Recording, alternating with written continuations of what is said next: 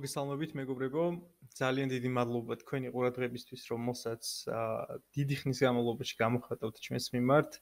ვაფასებ თქვენს ნებისმიერი სახით გამოხატულ პატივისცემას, იქნება ეს ლაიქი, კომენტარი, გამოწერა თუ სხვა. და მოდით ბოდიში დავიწყებ, ბოდიში, რადგან ჩვენ დიდი ხანია უკვე ერთმანეთს აღარ შევხვედრილ ვართ და აუცილებლად დაიდება ახალი ვიდეოები, საიდანაც უფრო და უფრო მეტ სიახლეს შემოგთავაზებთ. ბრუნდებით რაღაც სიურპრიზებით, რაც გულისხმობს იმას, რომ უკვე აღარ ვიქნები ერთი მოსაუბრე, მეყოლება თანამოსაუბრე და გოგონა, მოდი ამასაც ვიტყვი და უკვე ერთად დავიწყებთ ძალიან საინტერესო და კარგი შინაარსის მქონე ვიდეოების მომზადებას.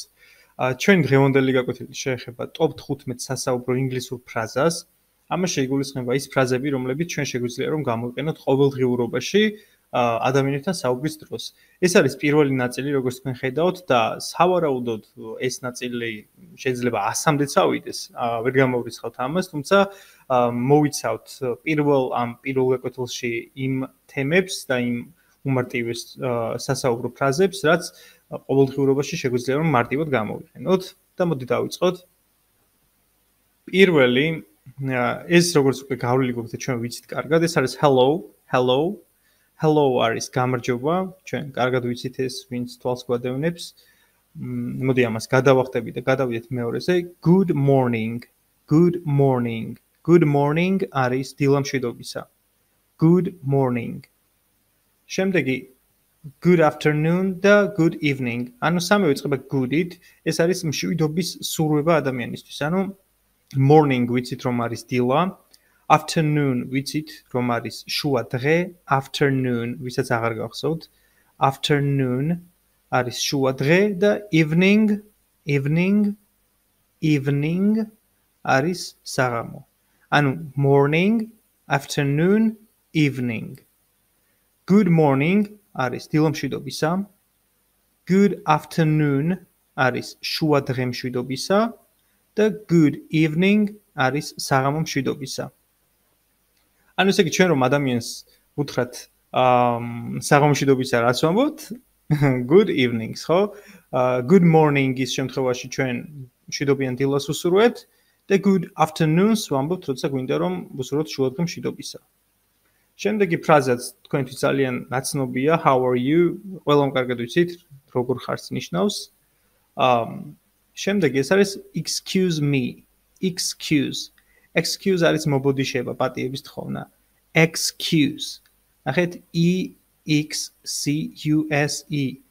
Excuse me. ანუ ბოდიში მაპატიე. ვიღაცას რომ რაღაცას ვაწყენინებთ, ვეუბნებით excuse me. ან რაღაცის შეკითხვა რო გვინდა, excuse me, where does this bus go? ანუ სად მიდის ეს ავტობუსი მაგალითად. My name ვიცით რომ არის სახელი, ხო? My ვიცით რომ არის ჩემი, is ვიცით რომ არის. ანუ მარტივად რომ ვთქვათ my name is ნიშნავს ჩემი სახელია და თუ თქვენი სახელია მაგალითად პირობითად ნინო, ვიტყვით რომ my name is Nino. თუ თქვენი სახელია თამარი, ვიტყვით რომ my name is Tamar. თუ თქვენი სახელია გიორგი, ვიტყვით თავისთავად რომ my name is George. Bye-ს ვიცით რაც არის, bye არის ნახვამდის, goodbye, bye-bye. ამას ვიყენებთ ჩვენ ყოველდღიურად და დამერწმუნეთ რომ რაღაც ისე გაგიჯდებათ ნელ-ნელა ეს ფრაზები, რომ აი თქვენ მეგობრებთან, ოჯახის წევრებთან საუბრისას შეიძლება თავისუფლად დაიმშვიდობოთ ნახვამდის მაგივრად bye-bye-თი რა.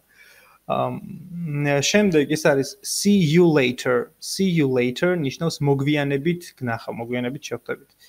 See ვიცით რომ არის ხო, ნახვა, დანახვა რაღაცის. You არის შენ, later არის მოგვიანებით. ანუ მოგვიანებით გნახავ. See you later. შემდეგი ფრაზა ეს არის see you tomorrow. ანუ see you ისევ იგივე არის შინაარსი ვიცით, tomorrow არის ხვალ, ანუ ხვალ გნახავ, ან ხვალამდე.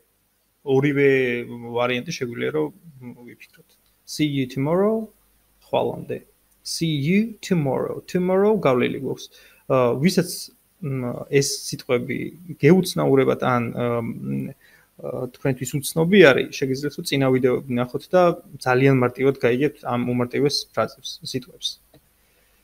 და შემდეგი მესამე page-ი ეს არის let's meet again. მოდი კიდევ შევხვდეთ. ანუ თქვენ შევხვდით მეგობარს, თქვათ, უცხოელს ან ასე შემდეგ და გინდათ რომ კიდე შევხვდეთ კვლავ მოხდეს თქვენი შეხვედრა და ეტყვით რომ let's meet again.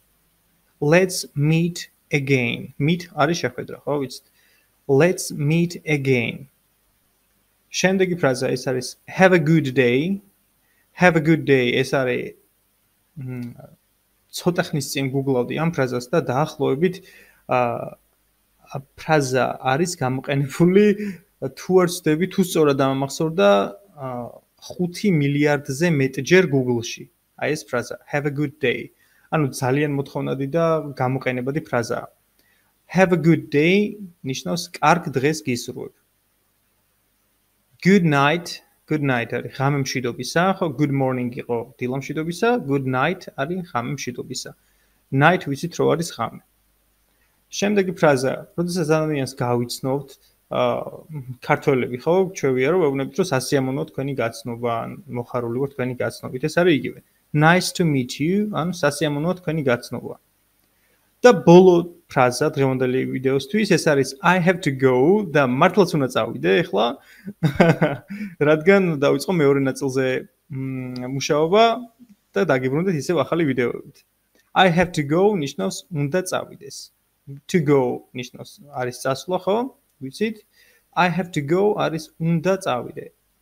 მადლობა ძალიან დიდი მეგობრებო, ეხლა მე უნდა წავიდე და შემდეგ ვიდეომდე გემშვიდობები. ძალიან დიდი მადლობა ყურადღებისთვის და კიდევ ერთხელ გთხოვთ, რომ ძალიან მნიშვნელოვანი არის თქვენი, აი, სულ რო 1 წუთი უყურებთ ვიდეოს, ის ერთი ლაიქი და ერთი კომენტარი ნიშნავს, თქვენთვის შეიძლება არაფერი არ არის, მაგრამ ჩემთვის და ჩვენთვის არის ძალიან ბევრს ნიშნავს რა. და გთხოვთ კიდევ ერთხელ რომ გამოიწეროთ და დაალაიქოთ არხი, ესე ბანალური თხოვნით გემშვიდობებით. მადლობა ძალიან დიდი ყურადღებისთვის.